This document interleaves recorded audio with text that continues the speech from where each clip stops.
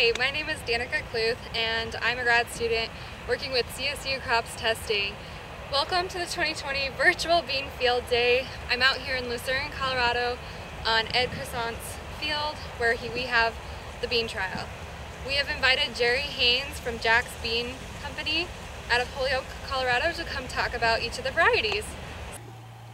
Okay, here we are with this is the virtual tour, I guess, the 2020 pinto bean plot at Lucerne, sponsored by the Colorado Dry Bean Board. We're going to take it just as we go across here with the first two varieties, are varieties that come from USDA ARS Prosser, Washington. They are being considered for release. They both have BCMV, rust, and they have a pretty broad adaptation and perform well, they say, under stress, including low soil fertility and drought. As you can see, they are pretty upright. They pod fairly high. In this plot, they're probably some of the longer season beans, but they say they are only a day or two later than their other varieties. To me, they're probably they're definitely some of the longer season ones in here. We're going to go to their cousins, basically. The one on my left is one called PT 1113-1, and they are, again, advanced lines. They are not slow darkening. They don't have that gene, but they are resistant to BCMV, rust, and again, they are good for low soil fertility and drought tolerant. They do have a semi-upright growth. Again, they are just a little bit longer. I see some green pods there, probably just a hair longer than some of the other varieties we're going to get to here in just a second. But they good yield potential in there. They look pretty nice. Palomino, it's a North Dakota variety. They use them a lot up there. They really like them. They are slow darks. They've got resistance to BCMV, but they are susceptible, and I've seen this in our plots here in previous years, really susceptible to rust. In Anthracnose, we don't have a lot of problem with that, but they definitely do seem to go down with rust. The next one is another North Dakota variety called Falcon. And Falcon is it's a short vine variety. They say it's 105 day. I don't think it's that long. Looking at some of the ones in here, it's resistant to the new rust. It's also resistant to soybean cyst nematode. Don't know we have a lot of that problem, at least up here. This is the first year in the trials, so there's not a lot of 2-year data, but you'll be referring to that as you see this. I'm sure you'll have a sheet in front of you. You can look at some of that data, the 2-year data. The next variety is a variety called GTS 904. 904 has been around for a while. They really like it down in the sand. Yields well, covers the ground well. It really seems to kick the beans out. It's definitely a semi-determinate. It's a tall plant, but it will vine for a while. They say it's similar to and suitable for direct harvest. Now, it probably is, but I think most of the varieties in here at one time or another will be direct harvested because of the advent of the equipment. The guys with the steel-toed shoes and eye protection seem to be getting faster than the guys with the genetics as far as plant architecture. The next one is a variety that I like. We use it an awful lot. Jack's Bean does. It's Windbreaker. Windbreaker's got it may never ever be the bin buster of some of these varieties, but year in, year out, it's a solid, maybe never a grand slam, but a solid double and singles hitter. It's always there, and I like it. It's got good seed size, good seed color. You can market them anywhere. So we use a lot of windbreaker. Jack's Bean Company does. The next one is a new release,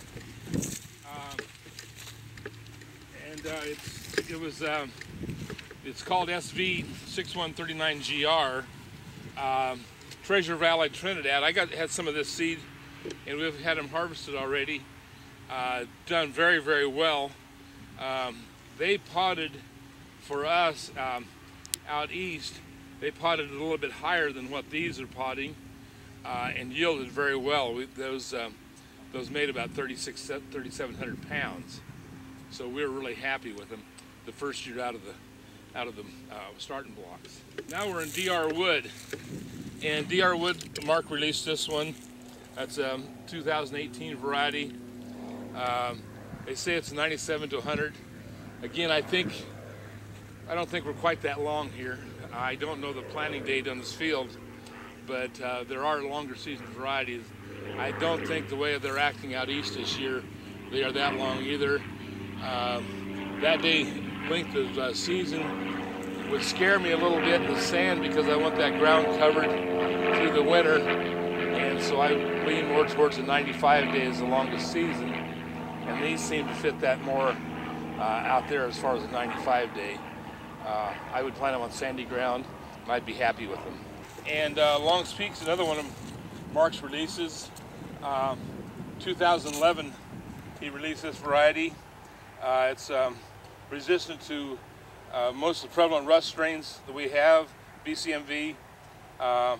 It's an upright plant, and it's been yielding in the upper percentile in all the last 2 years' plots. Again, you'll see that on the paperwork that you get or have in your hand. Its seed size is 1,198, which some of those, they say that might be a little larger seed size than what the DR Woods were. This year seems to me, with that heat that we had 2 weeks ago, all of the beans are a little smaller seeded. But that remains to be seen as we get a little longer into the harvest here, I guess. The variety here is a variety called Centennial.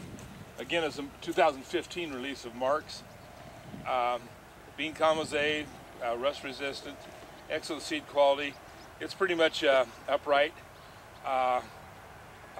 We seem to have it potted a little higher out east this year too than what it's potting here in the flood situation. But they're up off the ground, and we could definitely get a swather underneath them or a direct harvest. We could harvest this variety out there, direct harvest, I think. This is the other sister to the 39. We just saw a little bit ago of Treasure Valley's. This is one called Rough Rider. We've also had this one in some fields, and we really like the way it yielded this year. Got good bright seed color, good white background. Looks like it's going to be a hit for us out there, probably in narrow rows even. We think we're going to really like this variety. Good pod placement. Like I say, it's semi-determinate. It does have a short vine, but it's a good variety. Now here, this is Cowboy. Cowboy's a little quicker, so it shows at a disadvantage here.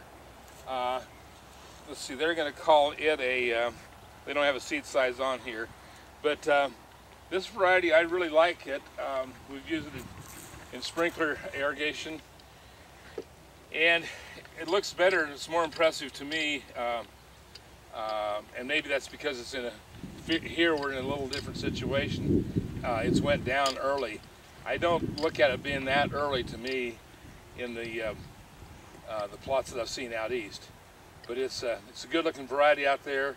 I like the plant habit, the plant architecture, and we've got it in some 15-inch rows out there, and I think it's going to yield pretty well. Slow darkening variety Radiant from Provida, ADM West. It's a good variety. Trinidad's had it out, and I know they've been using it for a while, and they seem to like it pretty well. Good seed size, nice plant architecture. It's a good one.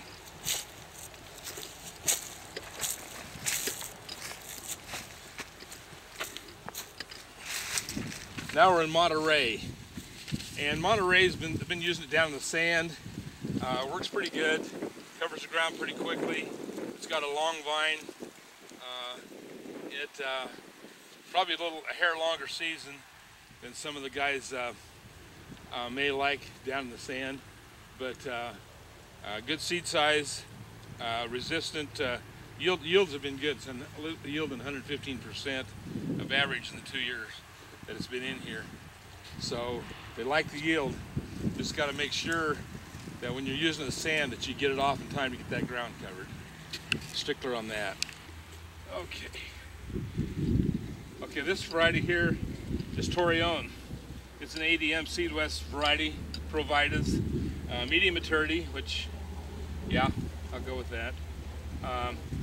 It's BCMV, resistant to rust. 98% of the two-year trial average, 98% yielder, 1195 seeds per pound, which is about average. But a lot of Torreon's been planted in the Imperial area, and they seem to like it pretty well out there. This is Vibrant. We had Vibrant, it's a slow dark, and we had it year before last for the first time down around Yuma, and that stuff yielded 3,500 pounds.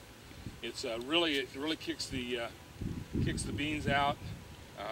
Pretty beans, good seed size, and we actually had awfully good yields. Here it says it's 98% of the yield average. I find it to be a little better than that out east. Okay, this is La Paz, and you know it's an upright. A lot of people have pushed it for the fact that it is a direct harvest variety, and I guess that's definitely suited for that. I find it to be a little bit smaller seeded, and I also find it to be not quite the seed quality of a lot of the varieties that are out here. Definitely will direct harvest well.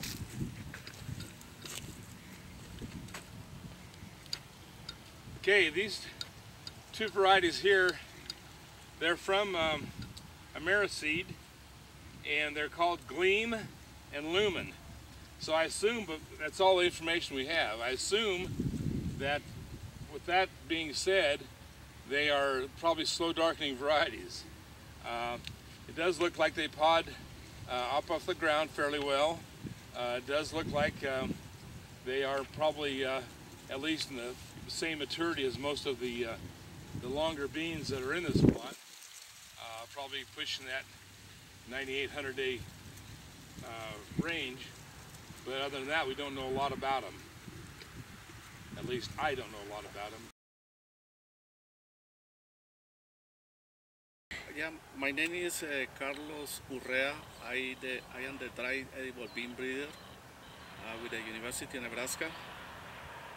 First of all, I would like to give some thanks to Sally Jones Diamond and also Jerry Johnson for giving me the opportunity to test my experimental lines.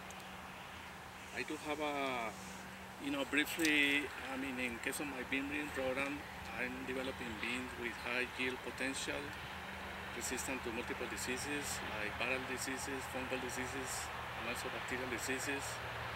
With earliness, beans need to be ready to be harvested by September 15, September to the 20th, because of the early frost. With upright plant architecture, because the bean industry is moving towards direct harvest, and also seed quality. We have one of the best seed quality in the United States. We export a lot of beans. Right here in this variety trial, this is a really nice variety trial, replicated trial. I do have 4 of my experimental lines with the potential to be released as a cultivars. All 4 lines, there are slow darkening pinto lines. I think the bean industry is moving to, in these directions, because the beans are going to have a longer life on the shelf.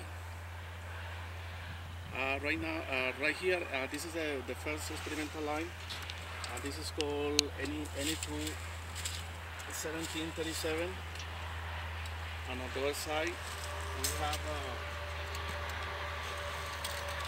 this is a NE4 17-6, and these 2 lines right now I do have 5 slots of 1 pound of each in Kimberley Experimental Station.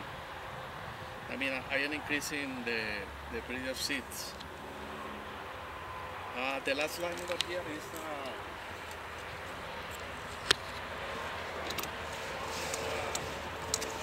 17, 18. On that particular line, I have 1 acre. This is my current release.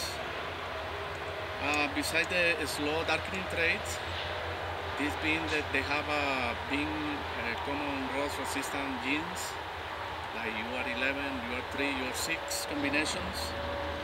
They do have also common material blight resistance.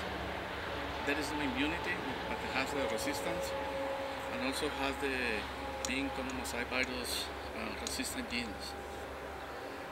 They have been performing really well across different locations, not only in Nebraska but also across the United States. And I do have some, for example, in case of the NE2 1718, until 2018 has been tested in 16 different experiments, 9 in Nebraska and 7 across the United States, and the average yield is around 3,054 pounds per acre. And also they have a really larger seeds. It's about like 1,010 seeds per pound. In case of the other 3 lines, it has been tested in less location, but they have larger, besides all the traits that I mentioned before, they have a larger seeds. Ranging from like 1,000 to 1,100 seeds per pound. Thank you again for giving me the opportunity to test this sign here in this trial. This is the variety called Stay Bright, slow darkening. Trinidad and Larry Landy, Northern Bean, have on this one together, and it's a good yielder. Got good architecture. It's a little fuller season, but we're sitting right next to a variety that's the quickest variety in here too, so it makes it look like it's a little longer season. Plenty of foliage there to get in the combine, cushion it. It's a good variety, no doubt about it. And here's a little variety that we use an awful lot, Jack. It's called Island. Looks like not so good in here. I cleaned that up a lot. It's melted down, but this variety is so short that if you lose an early crop of beans, or you're going to go after wheat harvest, maybe you're taking a feed crop off, these are probably an 85, 86 day bean, and they work. They got good seed size, good color. I've seen them make over 3,000 pounds planted at the end of June. They work, and they work well. So if you talk about rescue varieties, they've got the, when you talk about Othello and some of the shorter season ones, this variety right here has got the rust gene in it, and it just seems to work and work very dang well.